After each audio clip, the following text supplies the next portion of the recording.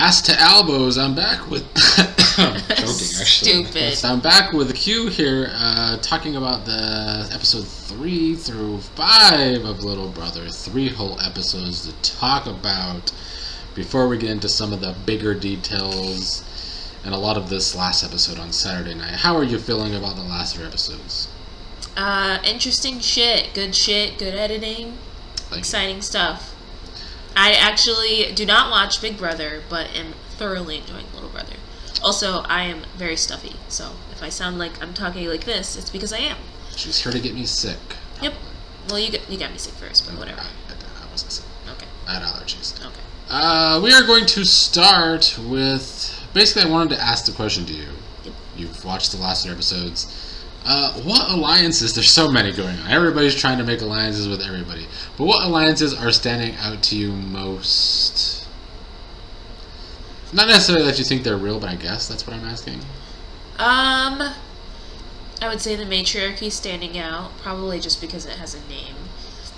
And then along those lines, Dazed and Busters, although I couldn't even tell you who's in that alliance. I just remember the name of it. You don't know who's in it? It's Mag and Daze, who's the Mike. third person. Oh, Mike, that's right. I liked the fan guy Leanna Meg situation, but I guess after these, 3 episodes, that's probably a bust. No other alliances stand out. No, all these shits are so fake and I mean, there's the alliance of Dot and Meg, right? Well, that's gone now, but we'll get to that.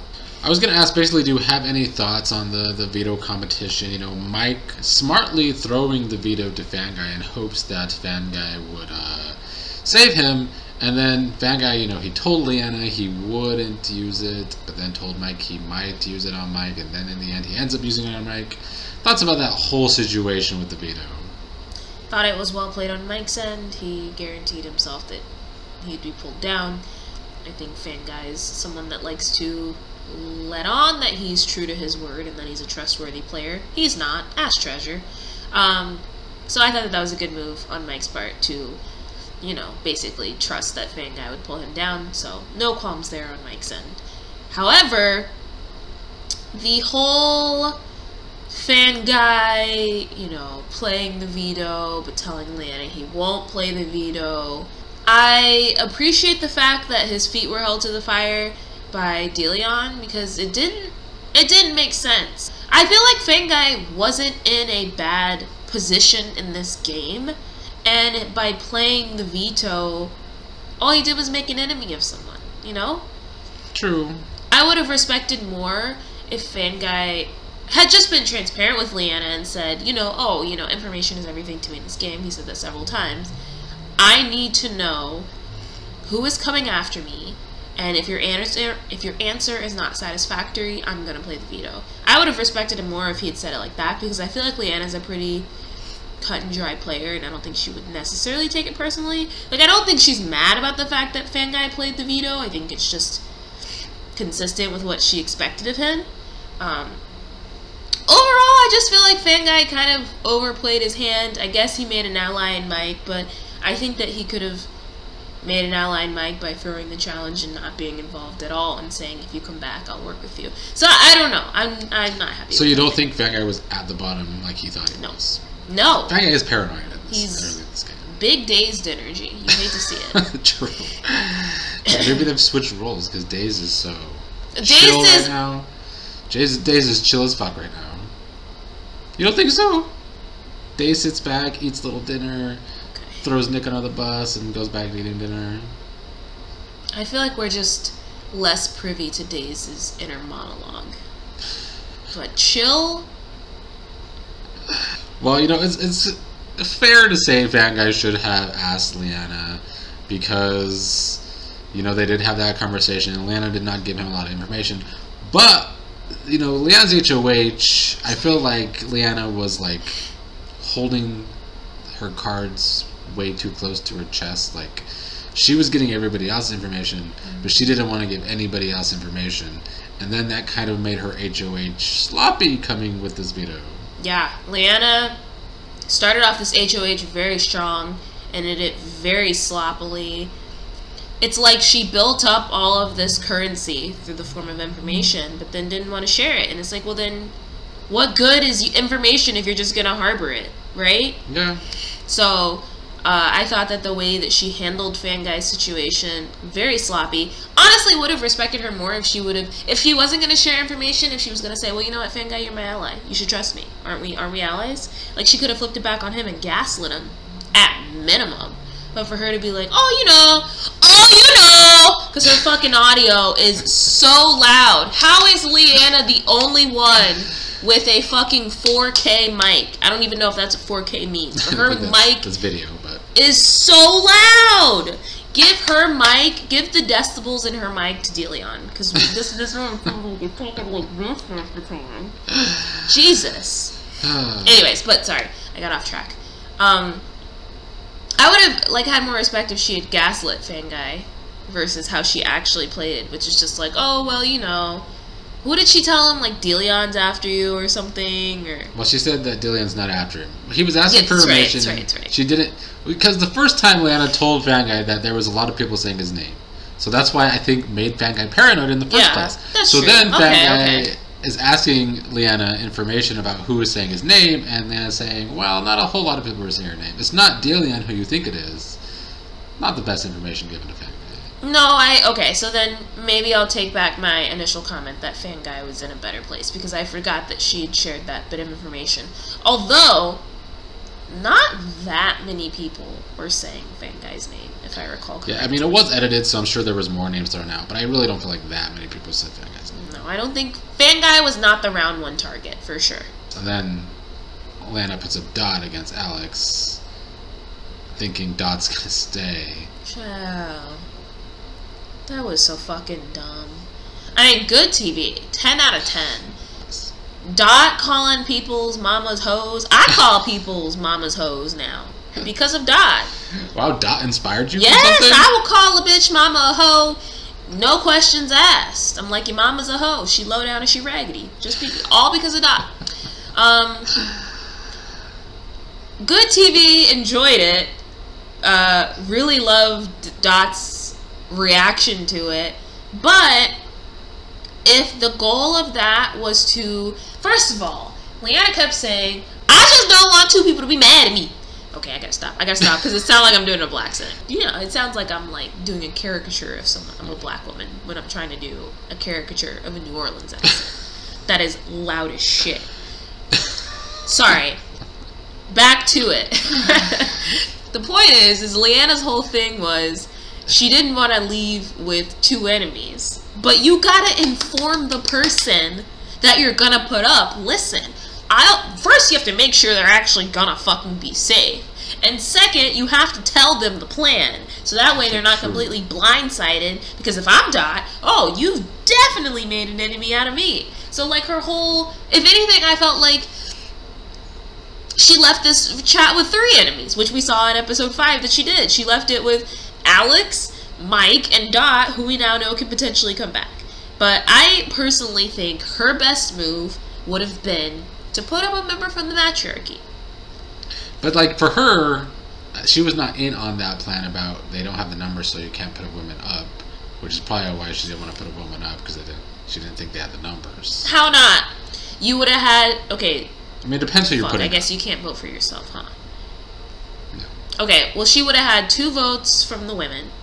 3, maybe, depending on who's up, because we know someone on the matriarch's a little flip-floppy. Let's say she puts Meg up, which I genuinely think Meg would have been the best call here if she was trying to go purely for, I don't want to make another enemy, and I want to make sure I send the original nominee home. Put Meg up. Basically, I think Aspen will be loyal to her mini alliances. I think she'll be loyal to the matriarchy. It'll be Monet, Dee, and Aspen. Fanguy, Dot, 5, okay, and then you can put a random 6, Nav. And she could have broken the tie. Yeah, so Dot was just not, like, it just really goes to show that maybe she doesn't have her hand on the pulse of this game as well as I thought. Because, like, if you thought that a Dot Alex nomination was going to be unanimous,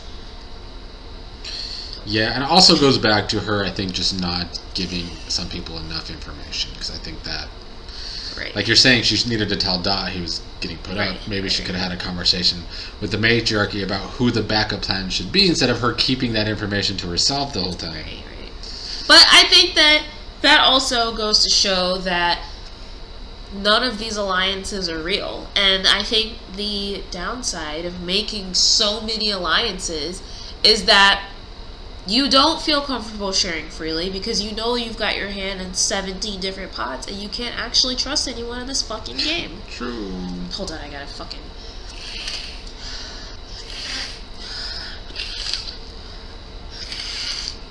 If this is me next week, she got me sick.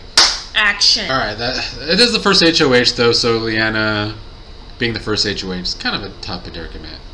But next up was the argument between Dot and Fanguy. Fanguy calling Dot out on some of his words and Dot throwing it back at Fanguy. Any thoughts on that? Well played by Fanguy. Why so? Well, first of all, I don't actually know how these nominations work in, like, real Big Brother world. Like, I don't know if a nom gets put up and they're, you know, out of respect, given that time to plead their case. And Not at that point in the game. No. What do you mean? Like, in the real Big Brother, like, you get, right before the vote, you get to say a case. Oh, that's right. Which is stupid because people have already made their decision and the House has already talked. So, but you know, throwing that may or maybe not tradition out of the window. I thought it was well played on Fanguy's part because, first of all, I told you hoes, I've been telling you guys since my first season, Dot, he's not loyal, okay? We knew he wasn't loyal when he backstabbed Ori and Alex. To put it in previous Q's terminology, Meg's loyalties extend beyond her current teams, but Dot's don't. And that just goes to show that this hoe is not loyal. And I'm glad that people are finally fucking seeing it. If you had listened to a black woman, you would have saw it after the first season, and you wouldn't trust him for three other subsequent games. But I'm glad you finally got on board and realized that Dot is not a loyal hoe. He plays just as messy of a game as Alex. He's just less strategic about it. But I think, you know, now he's getting there. But try to tell you hoes. Try to tell you. You told me after episode 4 that you take credit for Dot and Alex not being able to work together. Yes, that is that seed that I planted that night after I lost a challenge to Patty. Pissed as hell. You were pissed as hell. Yes. And I was like, you know what? I'm tired of the lies. I'm tired of the fakery. We're at the merge. I'll go sit my ass on the jury.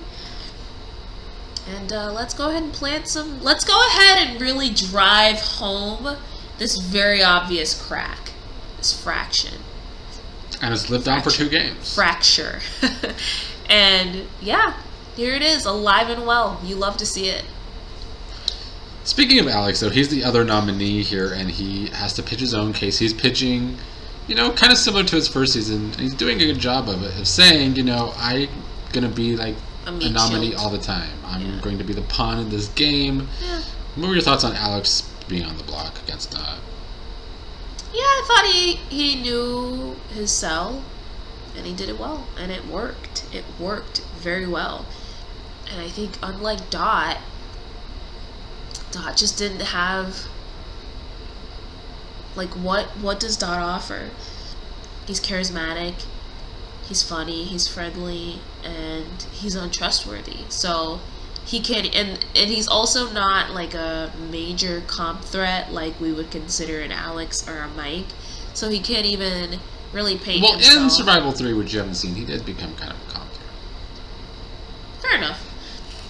Well then, if that's the case, then he should have fucking said, listen, I'm just like Alex. I too can be. Then steal Alex's whole bit and say, same thing. I'm a meat shield too. The point is Alex knew his position and played it well, and the same cannot be said of Dot. And then Dot let his emotions get out of hand, was telling people to shut the fuck up. Where do you think Dot went wrong, other than the obvious of not pitching to Days and trying to apologize to Fan Guy and that entire chat? Oh yeah, that was a major wrong. I think he went wrong, honestly, from how he played it in the first few chats, which is not necessarily his fault. Basically, Dot kind of went into this game like, oh, I'm trying to play more independent, and was almost kind of like Treasure in the sense that he was very non-committal with alliances, and when it comes down to it, of like, I need to know, are we working together or not? Someone like Aspen couldn't be sure of that. However, I don't think that that's his fault, because I do feel like players should be allowed to evolve and grow and recognize the mistakes that they've made in previous games and rectify those mistakes. And so I think that by him not trying to jump into 50 million alliances like everybody else, that's great, but no one wanted to show him the grace of allowing him to play a different game. You know? Yeah, true. And then, Aspen might be playing a more spicy game with her game this season. But she did find herself in the middle of this vote. Yeah, I Still, guess that's true. It was Aspen and Days that were the swing votes in this vote. And I know you don't seem to want to give Days credit, but Days in this first round was playing a damn good first round. He got the ball rolling on the whole Nick stuff, blowing it out of proportion, playing a Deleon type game. Well, you stole my fucking joke, you hoe. How you gonna steal my joke that I told you beforehand? That's not a joke. That was my observation that you stole, but continue. Days is playing a good game, putting that target on Nick, and then he finds himself in the middle of the vote too. Yeah, it was very much online isolation, Deleon energy. What was it? Somebody called Brooklyn a bitch or something like that. Kelsey, yes, a bitch. Leo. Yes, all even these though it was in people jest, are the same, and it just carried like the wind. And yeah, it was well played on Days' part. Although I have to, yes, maybe I don't like to give Days credit. I don't know. Maybe this is a Days hate account. I'm feeling like it's because Days and Alex during a podcast about your seasons didn't give you a lot of credit, and I feel like you don't want to give them a lot of credit. That's true. They hate to give black women credit. I question if Days spreading this information was as intentional as Deleon. Like, Deleon was like, oh. What was intentional? I guess. Any final thoughts on Dot getting the boot, even though he does have a shot and a battle back? Unfortunate. Just an unfortunate way to see him go, but oh well, the game goes on. Won't miss him much. Well, we have a new HOH competition here about social media and who has the most followers. A game idea you put in my head about a competition that you don't even remember. That game would have ate me up. And you're the one that came up with this idea. I thought it was Taylor Swift. You mean who the fuck is following Ariana Grande and J-Lo? Does J-Lo even tweet like that? Like, what the fuck interesting or funny does this hoe have to say? Don't ask me. Even Aspen agree on that. And Subway over Taco Bell? That was a trick question. The KFC's trash. I can understand. Taco Bell, all of them are trash, but Subway after Jared? Their PR recovered? It's better than diarrhea from Taco Bell. Fair enough. Touche. But we get to a point at the end where Deleon and Fan Guy basically agree to throw it to Mike, and Mike makes a deal with him. He won't put it up. Thoughts on this competition and that, even though Fan Guy and Deleon miss out on the opportunity to have a power if one of them would have got second place, but... Yeah, again, well played by Mike. He knows when to spot a good time to throw a competition. Also wild that we're already, or rather we're only 2 challenges in, and people are just throwing shits left and right. It's the Big Brother way, unfortunately. But very well played by Mike. Really like that. Not well played by Fan Guy and Deleon, or it keeps him safe, I guess. Deleon especially, Fan Guy. Yeah, well played. Well, see, I guess that's like an offer you can't refuse, right? I guess I'm not saying, oh, well played Fan Guy and well played Deleon, because they didn't make the suggestion of like, hey Mike, if I throw it, will you give it to me? So like that's why I'm saying the credit goes to Mike here. Yeah. But I mean, yeah, Deleon benefits. Good for him. And with the power, beforehand I always thought to myself, if there was a tie, we'll just go into the next round. But I'm kind of wishing I would have came up with an idea Survivor did at one point where like two people have to share a power and they have to agree to use the power. Because I think Fanguy and Deleon having to do that with the power might have been entertaining. That would have been good. But I didn't think about that till way after. Take notes, future viewers, people that want to play games. Yes. Monet though has 2 powers. I know, she racking them hoes up. She better not fuck around and be like old girl though. From the last season where Marianne won, where she went home with two powers in her pocket. It don't mean shit if you go home with powers in your pocket. So, yep. I'll be more impressed to see how Monet leverages these powers. But good for her. Although, interesting that more people aren't volunteering to be not the HOH, because I feel like it was made clear with Days nominating himself that there's a potential power at play, and I'm surprised that just hasn't come back up for discussion. Yeah, I don't feel like anybody really caught on to that though. Like Fanguy said that in the first vote, but nobody's really questioned Days about if anything else happened. Maybe Days is chill. Maybe. There you go. I threw you a bone, Days. You happy? Dazed is thinking about talking to Monet because he knows she has a power because... Yeah. That's well played. Yeah.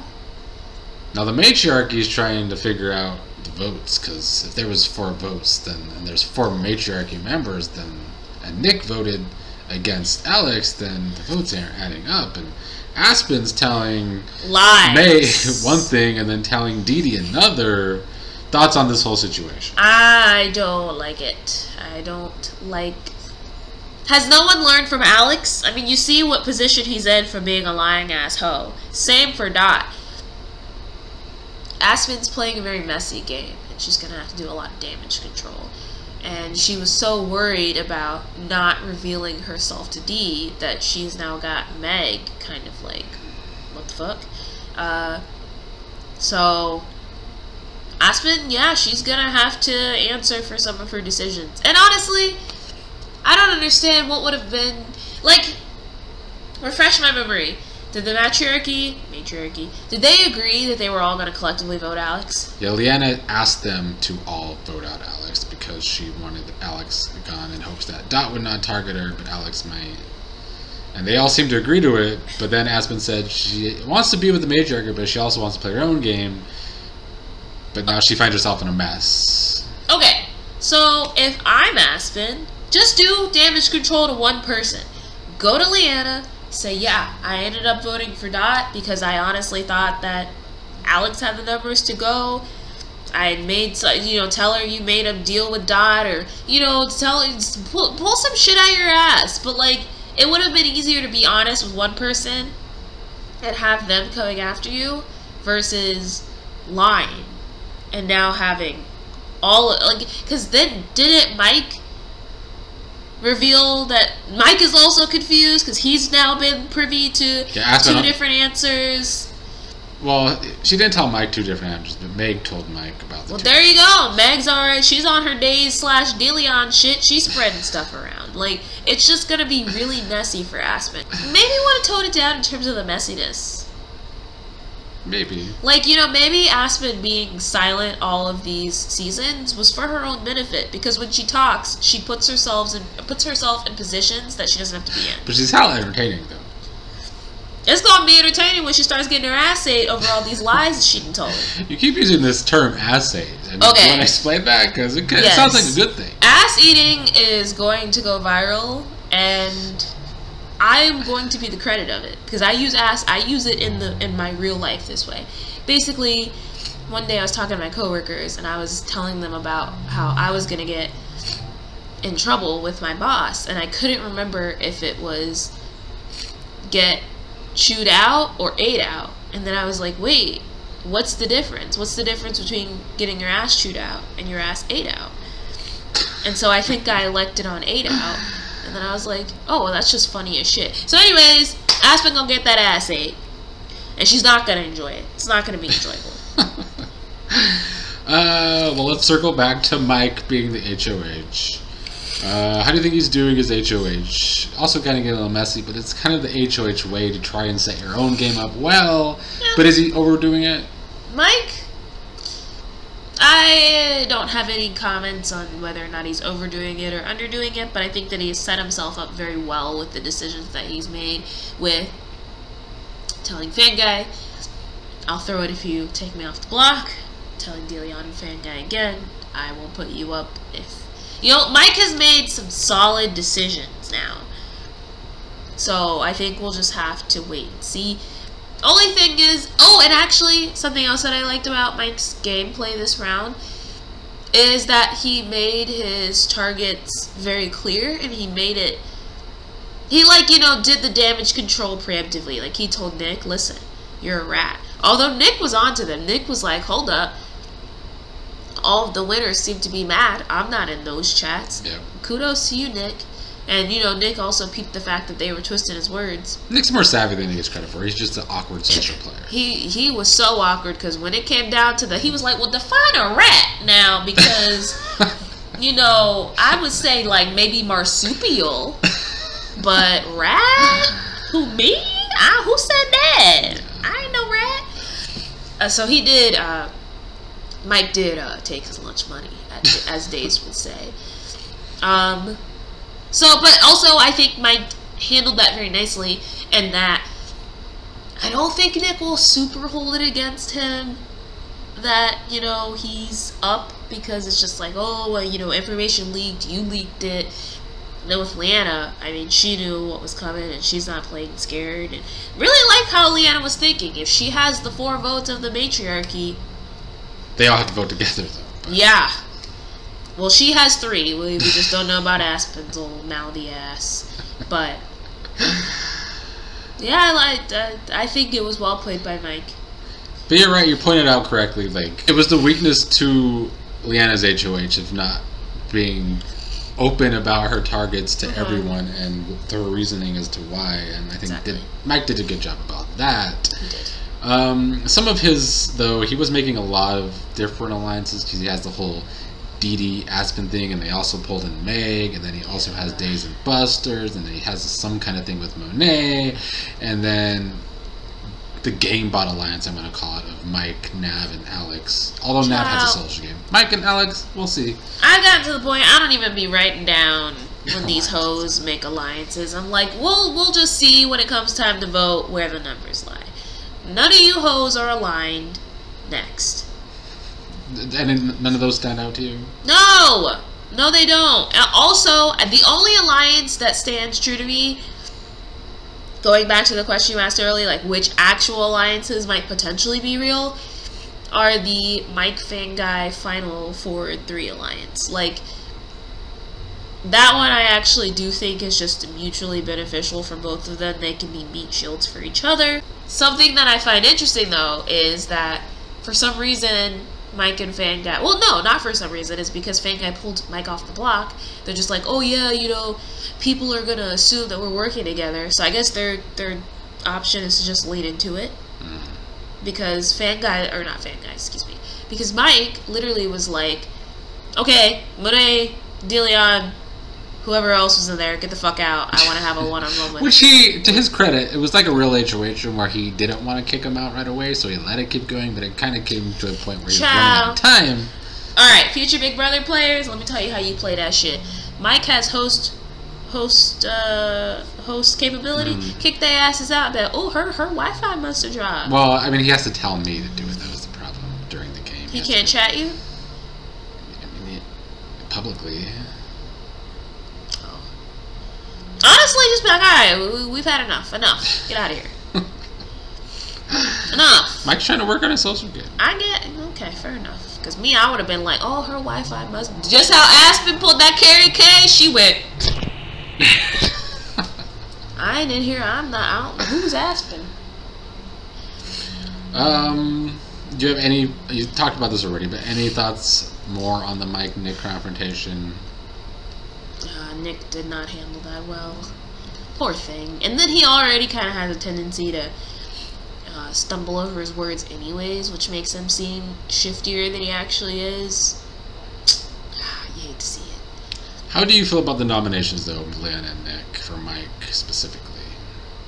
Does it benefit? Because Nick says it benefits Alex's game more than it benefits Mike's. Do you agree? Nick has made it clear that he's kind of been targeting Alex. Yeah, that's true. But Alex is all in on this. You called it GameBot? Yeah.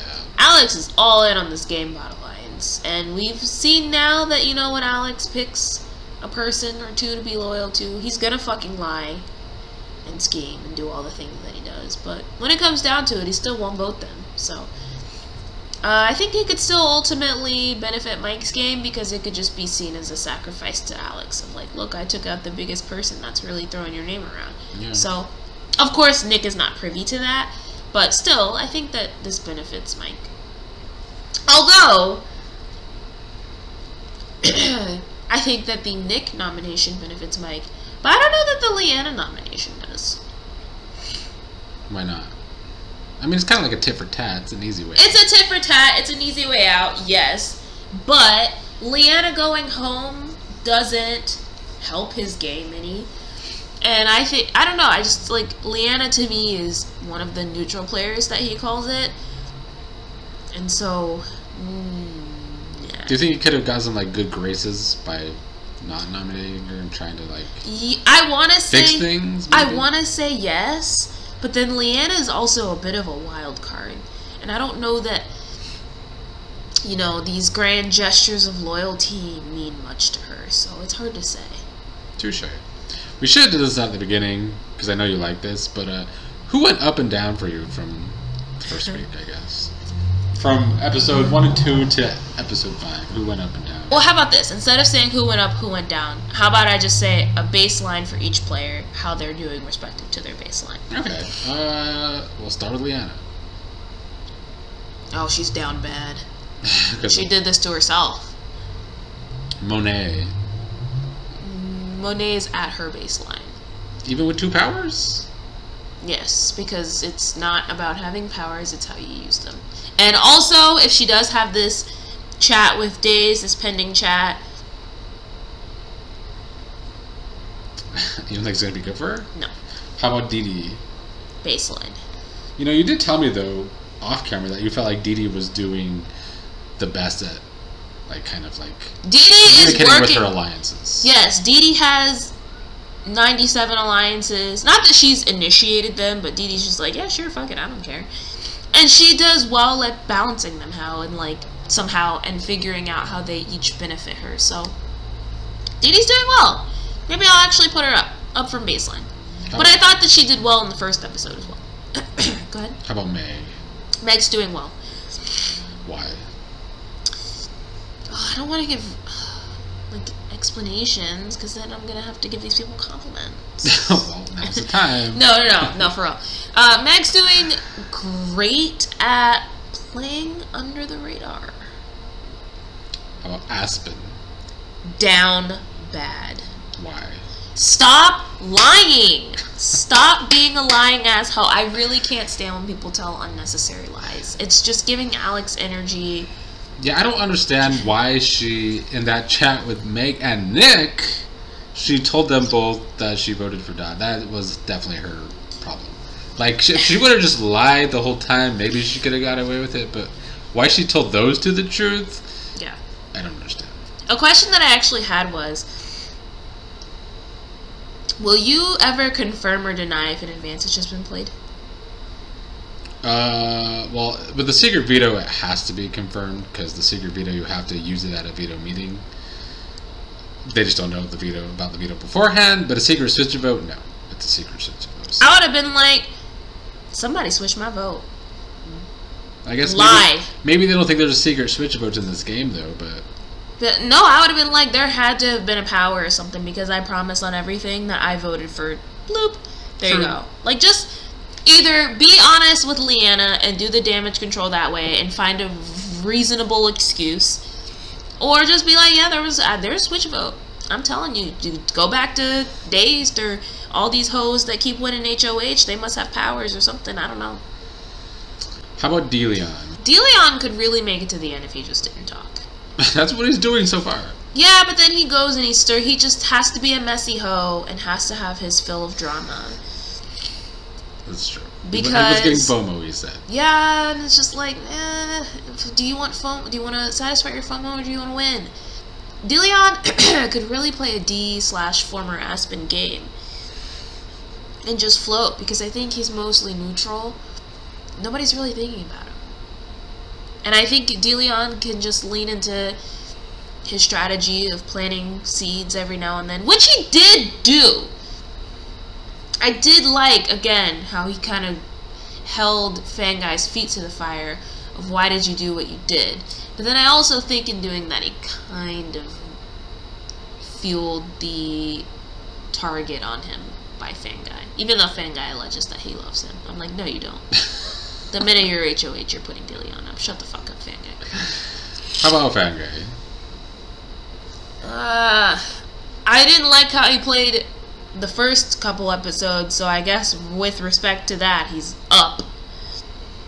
Like, his baseline was negative, so he's now at a baseline, because he can kind of go under the radar a little bit. How about Mike, the HOH? Mike's doing his HOH. Mike's playing a good game. I'm not mad at it. How about Nick? Nick's down bad. I mean, he is the nominee, but... Nick's down bad, but if Nick worked on his communication skills, he could really fuck their worlds up. He could, because Mike even said it. Mike was like, oh, if I confront him, he can just flip it back on us. Flip that hoe, Nick. Flip it like a pancake, okay? Really call out the Alliance. He could. Light him up. And they're probably still gonna fucking put you in, but make enemies of your enemies. For real, for real. True. Nick's missing a little bit of Cutthroat. Maybe we'll see him get it. How about Dazed?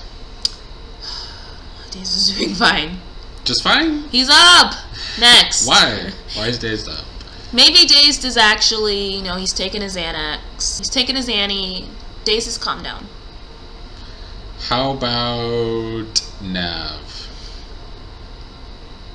Nav, I would say, is mostly baseline, but slightly neutral, because if he doesn't win the veto, / if one of what's-his-ass's noms come down, I don't see why it couldn't be Nav.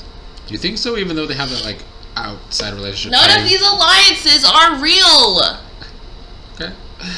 And lastly is Alex. I mean, he's not on the block. He has to be a little low. Alex has potential to go back up, though. That's the excuse he wanted, though. I'm the forever pawn. Well, then hold him true to his reputation and put him up every time. You didn't really say if he's up or down, though. I think his baseline has been so bad. He's just still at baseline. Yeah, you're fucked. He does have some work to do with his reputation from last season. Alex is just gonna have to fight it. Alex is gonna be me in my first season. He's just after the merge. He's just gonna have to fight every week. He's either gonna have to win or fight.